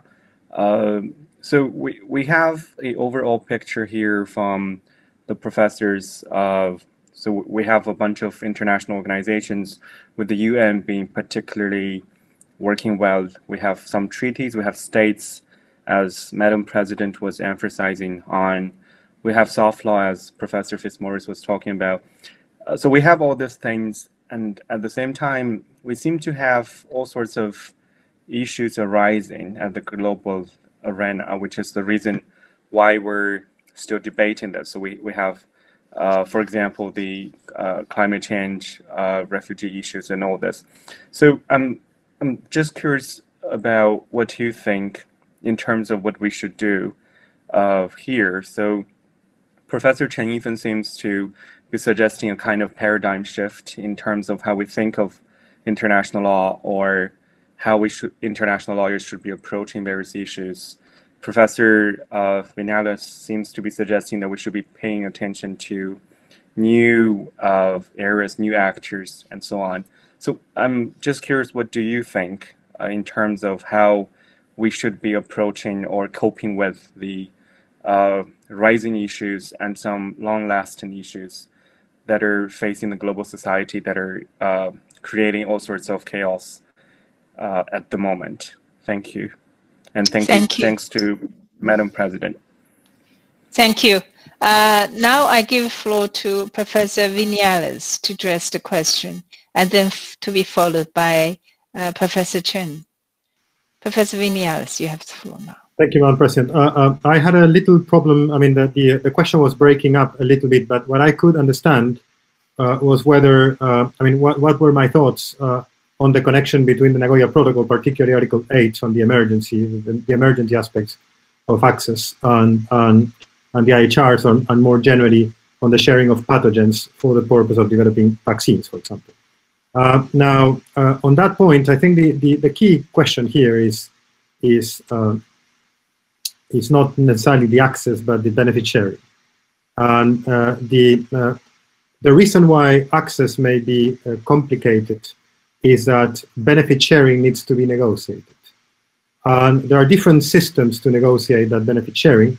I would say that there are three main systems. One, which is the one that is followed by the Nagoya Protocol, which is bilateral. So it is, although the Nagoya Protocol tries to standardize that bilateral negotiation, the contracts that you find in practice, they change from state to state, and that creates pretty much a headache for people trying to get access, particularly the scientists, and particularly those who are not entirely sure whether the pathogen will be or the genetic resource will be useful for developing a vaccine, for example. But that's one system. The problem of that system is time and inconsistency. The other system is a system of the International Treaty on Plant Genetic Resources of 2001, in which you have a multilateral system. So the resources are there, you can access them, and you know what the terms will be. So it's like a market. You go to the marketplace, you access them, and you know what the terms will be. And if you don't like the terms, well, you just don't go, but they are readily available. The third system, which is something that has been developed in the specific context of the WHO for influenza, to develop constantly responses, vaccines against influenza, is what is called the PIP framework, which is a regulation in a way, not technically in the terms. It's a decision of the World Health Assembly that organizes a system whereby that sharing is constantly made and financed by the selling of vaccines. The key there is the fact that there is an expectable demand for the vaccines. So that expectable demand can be calculated in advance and will feed the system. In the case of the COVID, that issue was a bit complicated because if you set up a system for a specific virus, then what happens when that virus is no longer there, or no longer there in a pandemic manner, or in an epidemic manner, actually? And how do you develop a system that captures the entire reality? So the main reality, which is zoonotic disease. So viruses that are in animals that are spreading to humans through an intermediary, a vector species. In this case, there is a lot of talk about whether it was a pangolin or not, and how this virus came to be. I mean, how the pangolins came to be there, and so on. So the matter is not just a matter of interpretation. You could adopt a decision in the context of the Nagoya Protocol that would be authentic interpretation. So the parties to the Nagoya Protocol could say that emergencies, access to pathogens in cases of emergencies, particularly with a FIC, which is a public health emergency of international concern under Article 12 of the IHRs, has been declared. Well, in those cases, the access and benefit sharing would no longer apply, or would revert to a sort of fallback system, which is multilateral, So all those things can be thought of.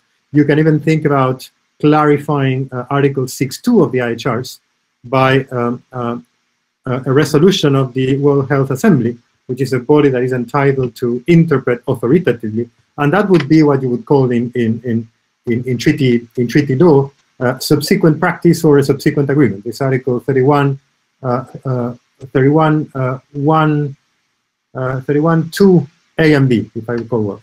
So it's really, it can be done if you get the votes. If you get the votes. And this is what you're not getting in this context, and that's the main challenge so far. But I completely agree that it could be done by clarifying what is already there. Thank you, Madam President. I thank Professor Vinuales. And now, if Professor Fitzmaurice would like to ask anything, just indicate. I can see you. And before I move on to the next question, do you want to add anything? I would like to add, perhaps I was thinking about sort of linking several questions about also states, international law, national law. I find it very interesting. And of course, I want to go back to what Professor Gia said, pacta sunt servanda, the Grundnorm, how to make it global, that states really follow up the treaty obligations, let's say. How can it be done? And it also basically relates to the question about relationship between international law and national law. And I would like to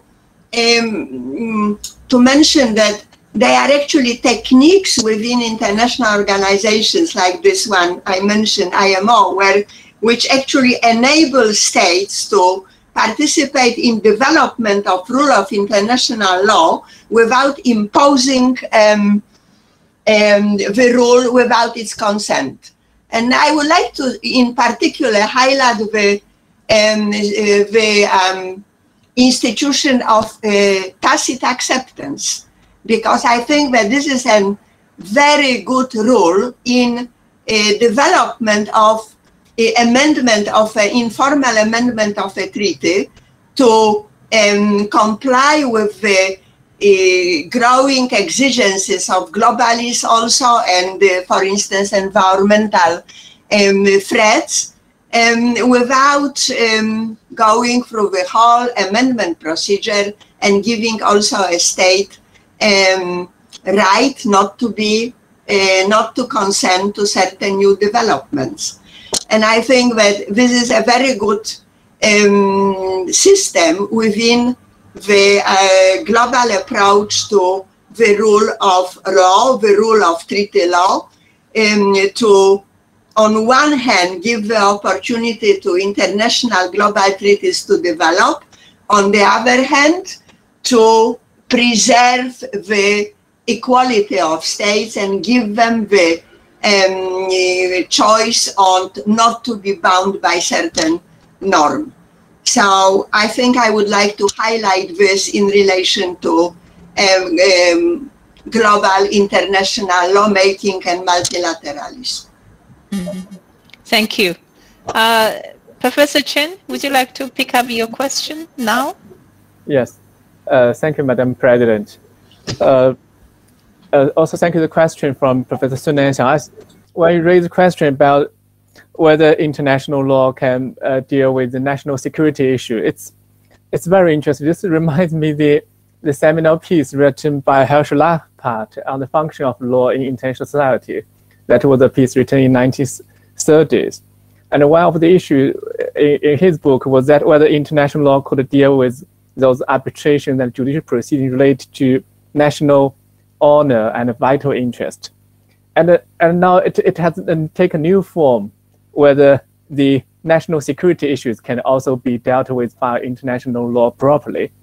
And increasingly we see in recent years, actually in recent decade, that the states try to appeal to the notion of national security and try to exclude those matters from the province of international law.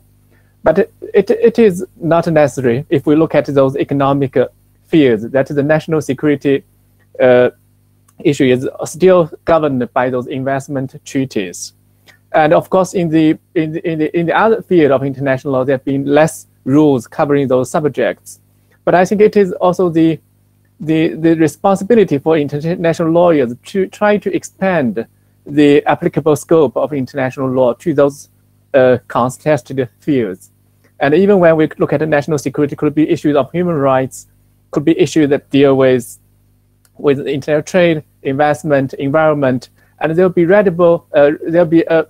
a group of rules that could be readily applicable in those new situations. But I agree, this poses challenges to international law. And these challenges are real. And for example, in the case of the United States, we see now a group of scholars engaging in national security law, in foreign relations law, and there have been different ways to approach those issues, to try to situate those issues in different legal vocabulary, legal form, and that presents real challenge to international law. So I think it is also a moment that we need to reassert our relevance, the relevance of international law, and try to expand our competence in those fields. And that's, I think, a real task for us here. Thank you, Madam. Thank you. Any comments on this? Further comments on this?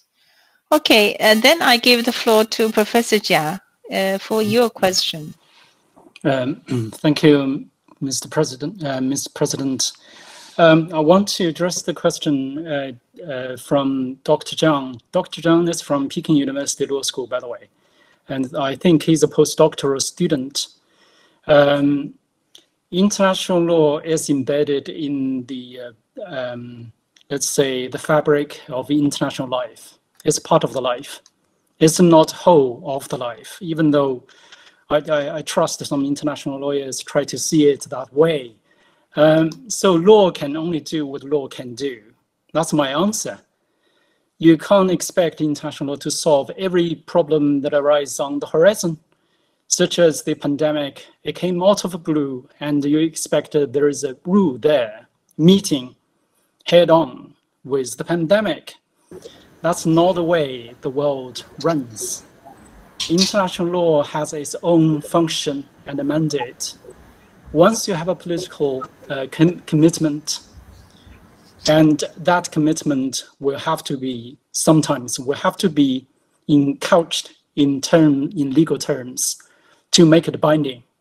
Like the emission targets in environmental law. If you have set targets of emission for this and that state, and you know full well beforehand this or that state cannot meet the commitment, then what's the point to talk about it in the first place?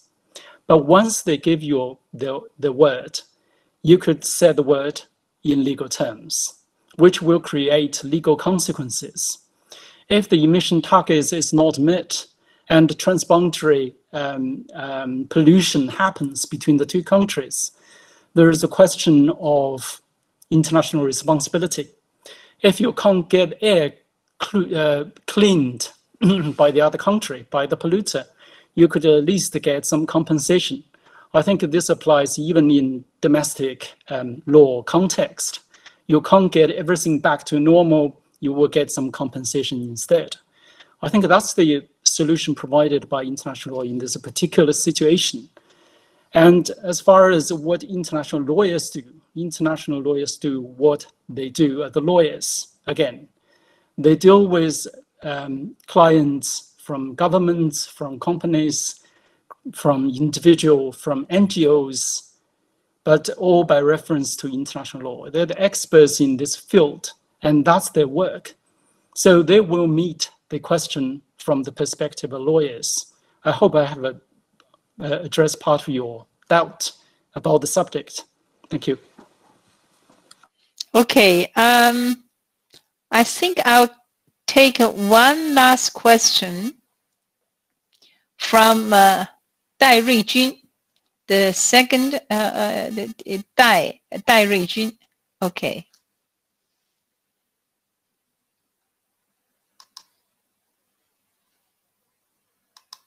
Please indicate your affiliation. Yes, good. Yes, thank you, Madam President. My name is Dai Ruijun from Chinese Academy of Social Sciences.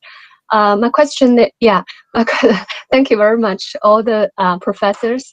And my question is brought to Professor Fitzmaurice, and to Professor Fitzmaurice. And I also welcome other professors. If you would like to make some comments, please. My question is about the fragmentation of international law. When we talk about the fragmentation, we always mention about the different subjects. Maybe some rules will conflict with each other in different subjects of international law. But I think the fragmentation will also happen in a specific area, even for a specific treaty.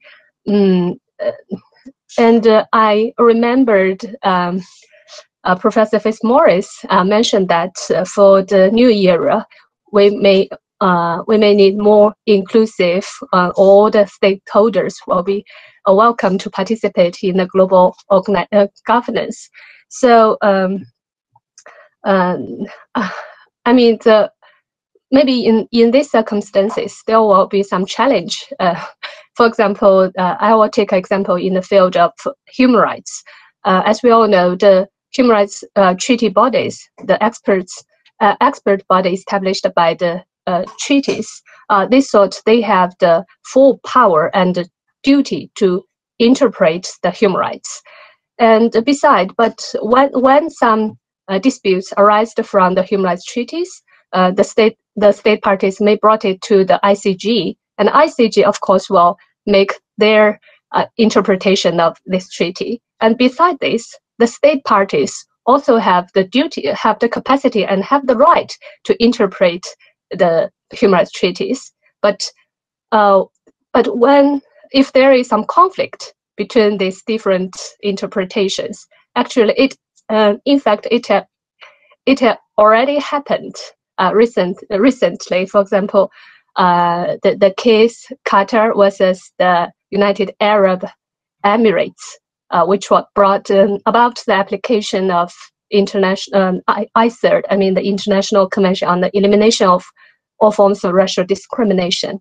The ICJ and the treaty body have different interpretation about this, about a rule of this treaty. So, I mean, if there are many stakeholders, all the stakeholders could have their have a role in the global governance, and if there are some conflict, so who will make the last decision? I mean, currently, at least we have the principle of state consent.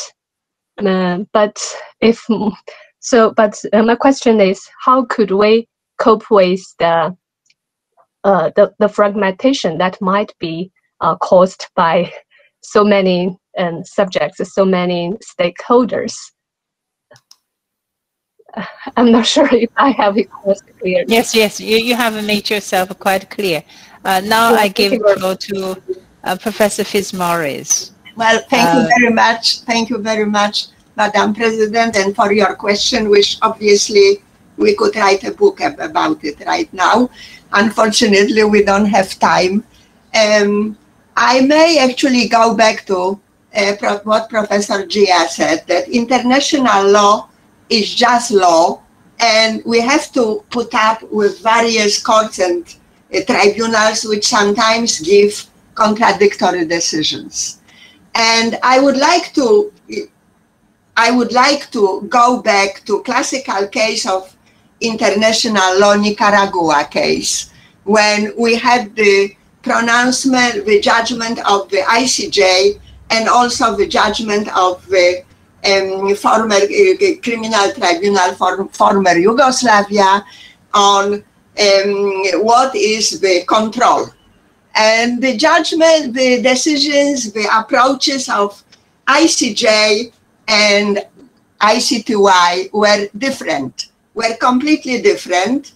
And we really need to acknowledge that there is no, of course, ICJ is ICJ. We know what's the role of the ICJ, but all courts and tribunals can interpret law in a different way. We cannot avoid it. We have to live with it. So this is the fragmentation which, of course, cannot be avoided, although I have to say that many courts and tribunals try to now unify what, when they make a judgment, and try not to be too different from the predecessor. However, I always think about the Nicaragua case, and we cannot avoid it. They were different interpretations of the same control. Now, another issue of fragmentation is obviously interpretation of particular treaties, and this comes up very often before the international courts and tribunals, where the Article 31, paragraph C can be used as a unifying tool for interpretation of treaties, and that is very often on the agenda of international courts and tribunals. For instance, in the whaling case, Judge Cansado, he mentioned this article in relation to interpretation of the whaling convention. Cansado Trinidad in interpretation of the whaling convention in relation to development of conventions, newer conventions like Convention on Biological Diversity. So this is one tool for avoiding fragmentation in international law. So basically we have to look in from 2 points of view. One point of view of international adjudication, where there will be different interpretations in different courts and tribunals. We should also not forget about investment tribunals and other tribunals and courts which make pronouncement on the basis of international law and interpret, for instance, liability for environmental damage. I have seen a lot of judgments in this respect, which were quite different from each other. And we also have to remember that these days, lots of courts which were set up, for instance, particularly like European Court for Human Rights for European Convention of Human Rights, but these courts now make decisions which encroach on other areas of international law. And European Court of Human Rights, on the basis of Article 8, makes pronouncement relation to international environmental law, for instance, and what is the harm relating to environmental law based on Article 8. So we cannot avoid different approaches due to expanding area of international adjudication and expanding number of international courts and tribunals. Thank you, Madam President. I thank all the panelists, and this is a very rich and intriguing discussion, but time is limited. We cannot afford to go on. I would like to thank all the panelists and the participants for joining this dialogue and sharing your valuable thoughts on these important issues.